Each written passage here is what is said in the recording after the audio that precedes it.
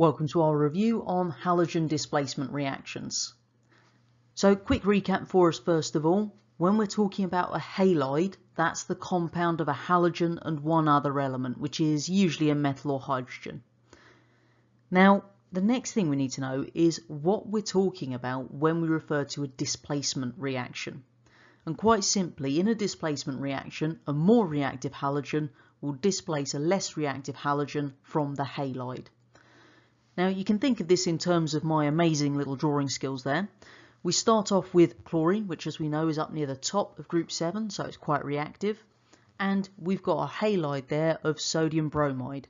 Bromine further down, so not as reactive as chlorine. So when they react together, chlorine is more reactive than bromine, therefore it's going to take its place with the sodium. So what we end up doing on the other side is we've got chlorine joined with sodium to make sodium chloride, and we've got our bromine on its own. Make sure that you can also write the balanced symbol equation for this, which I've given you at the bottom there. We start off with our chlorine, Cl2. We then react that with our sodium bromide, in this case NaBr, and we then make NaCl, sodium chloride, and bromine, Br2. Don't forget that all-important thing to make sure that we do have the little subscript 2 on any halogen on its own, and that means that your balancing should always work out. If you forget that little subscript 2, balancing is never going to work.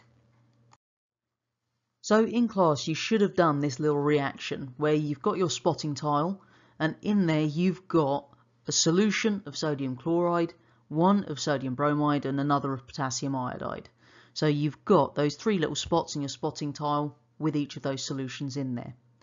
Then we add some chlorine water to one row, bromine water to another, and the iodine solution to the last row. What we're looking for in this is some kind of a change in colour that tells us we've seen a displacement reaction. Now, what they could ask you to do on the exam is to predict what you'd see. And all we need to do there is apply our knowledge that the more reactive halogen will take the place of the less reactive one. So if we've got chlorine reacting with anything beneath it, then that means we will see a reaction. So those ones we will see a colour change, as you can see with the fact that we've got that little tick with our sodium bromide and our sodium iodide.